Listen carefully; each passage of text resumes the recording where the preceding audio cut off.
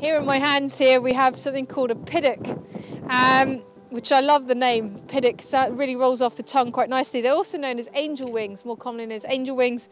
And you can see why. They kind of, you can imagine a little fairy or angel either side of these. But it actually is a shellfish. And these shells come from two different piddocks that I found. And they would very much have a similar shell on the other side. And they would be together like that. And what's really unusual about this shell is if you took your finger and you run along the edge here, it's actually quite ridged.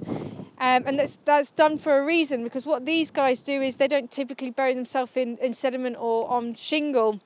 What they do is they'll find soft chalk or kind of soft muddy rock, and they'll actually twist themselves in, and they'll use these ridges to twist themselves in, and then they'll be hidden in these little holes that they create for themselves in these little chalk reefs and things like that, and then they'll filter feed from that position.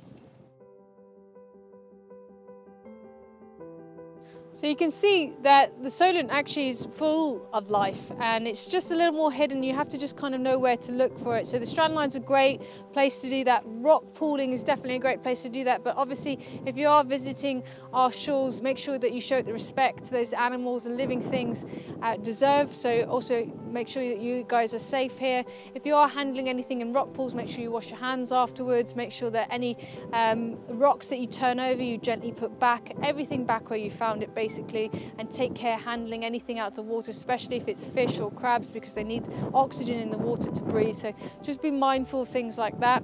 If you want to learn more about what our Solent holds, we have a fantastic project, The Secrets of the Solent. We have, you can go to our website, find out more, and if you want to go even further, you can become a marine champion, become one of our volunteers, and we'll actually train you in some of the further secrets that the Solent holds, and you can help promote that knowledge, that understanding, and reach people and basically inspire people about the beauty of our natural world.